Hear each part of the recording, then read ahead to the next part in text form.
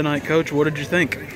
Well, it started out great. We came out, the bats were on fire, we got our people on, so that was very exciting. I thought Grace at the very beginning did a nice job. She went through, what was it, 3 innings or so, where she did a great job. Then they started to get on her in the 4th, but she held the course, and then, you know, Autumn came in, shut them down for an inning, and had to bring Grace back in. But overall, I thought we did a great job offensively of continuing to score some runs, and then defense came through again for us.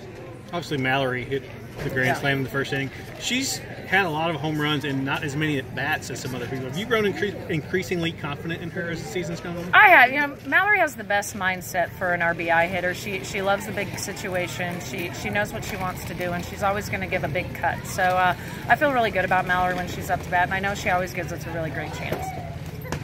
How much fun was the Star Wars stuff? Oh, I'm a huge Star Wars fan, so I loved it, of course. But it was great. Just I love the atmosphere here at John Crop. I think our fans are great. I love the different promotions we do, and I think it's a great environment for families and for kids and just people in general who like sports but also like to be entertained in other ways. So it was a really exciting night. I know our team loved it, too.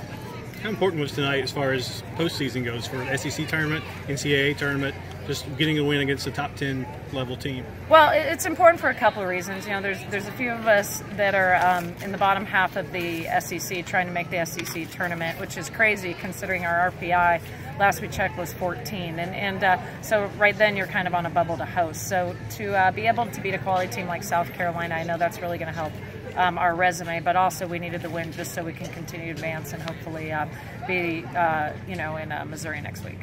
You've talked this year about how smart your team was, how intelligent they are, student athletes.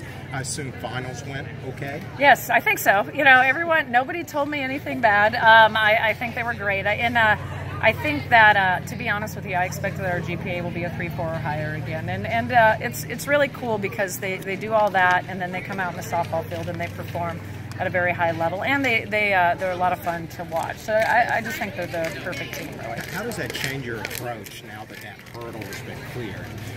Do you go about it any differently? Is there fewer distractions? How does that work? Not really. I mean, I expect them to be able to manage school and softball at the same time. I just think they're excited because then they get to sleep in a little bit. So I think that's probably the biggest thing. But we'll prepare and we'll practice the same way we do even when they have school. So I just think the ability to relax, and I think it'll be good for their body because when you're keeping up such a high pace on the field and in the classroom, I think that does a number on you. So for them to be able to relax a little bit physically, hopefully they'll be at their peak when we go to the NCAA tournament. What do you think is going to be key to get a series win? Well, you know, as great as we did offensively, I think we're going to have to continue to score throughout all of the innings. They did a great job putting up some runs. I think we're going to have to do a better job mixing them in the box. They definitely hit some balls hard, and our defense did a great job of coming up with some big stops. But we're going to have to make sure that they don't square up on as many balls. They're a great team. They have really good pitching, and you know that they can hit. So we got to make sure that it's all going to start in a circle.